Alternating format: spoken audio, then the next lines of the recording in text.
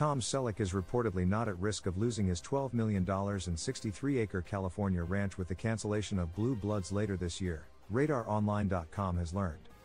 In a sudden development to come after the 79-year-old actor expressed concerns about losing his beloved ranch over the weekend, sources close to Selleck insisted that the Emmy winner's finances were fine. According to insiders close to the Blue Bloods star, Selleck used the potential loss of his 63-acre ranch in Ventura County as an example of his hunger to want to keep working after the hit CBS show ends in the fall. TMZ found that Selleck took out between $15 million and $16 million in loans to pay for the ranch back in the 2000s. The outlet also noted that it was unclear how much of that debt the actor has already paid off. Meanwhile, the 79-year-old Emmy winner reportedly garnered an impressive $200,000 per episode, or $4.8 million per season, of Blue Bloods before it was cancelled by CBS after its current 14th season. Selleck is currently worth an estimated $45 million, according to reports. As RadarOnline.com previously reported, the Blue Bloods and Magnum Pie star made headlines over the weekend after he told CBS Sunday Morning that he was at risk of losing his 63-acre ranch when Blue Bloods ends in December. "You know, hopefully I keep working enough to hold on to the place," the Emmy winner said of his beloved ranch on Sunday.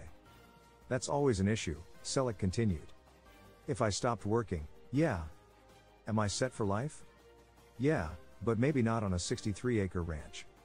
Selleck reportedly purchased the ranch in 1988 shortly after leaving Magnum Pie. He previously spoke about his affinity for the California property during an interview in 2020. "My relationships and my ranch keep me sane," he said back in 2020. "I do grunt work and I make the rounds.